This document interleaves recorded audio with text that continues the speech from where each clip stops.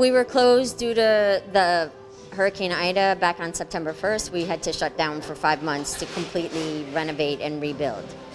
The whole store was completely wiped out. So we had to replace the floors, the walls, the equipment, the cabinets, everything from scratch.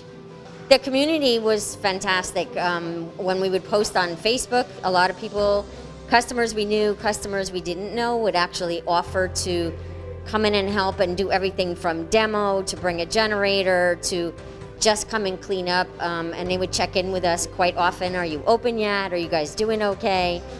So we had a lot of support from the community, and we were looking forward to reopening and being back here.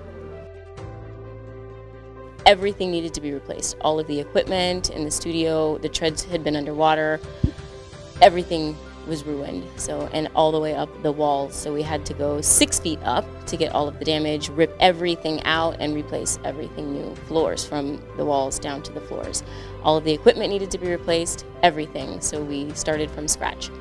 The members who we love, our member base, has been amazing. We had a GoFundMe page. They contributed as much as they could and far more than we expected, both for the staff and for the studio.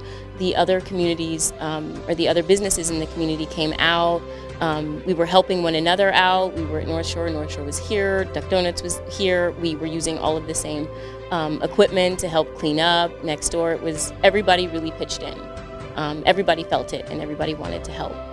The members missed the workouts. They wanted to maintain the sense of community, and of course they wanted to maintain their health during this time. So we had outdoor workouts in the parking lot for a while. I think that was during before, but during this time we held them in Harbor Island Park. We have an awesome member base. Many of them kept going to other studios during that time. They wanted to keep up with their fitness routine. So by the time we opened, they were very excited, very supportive, which was really nice, that they had just kind of stuck through everything with us. So it was just a very exciting time, you know, just for them to get back, get in the routines, feel good. And it was really appreciated a lot that they were very supportive of everything. There's a lot more growth potential here. We have an amazing staff. We have amazing coaches. I can't wait. I mean, I know the classes are just going to start busting at the seams. Despite all of the obstacles and all of the challenges that happened, we're here. We're still here. We're better than we were before.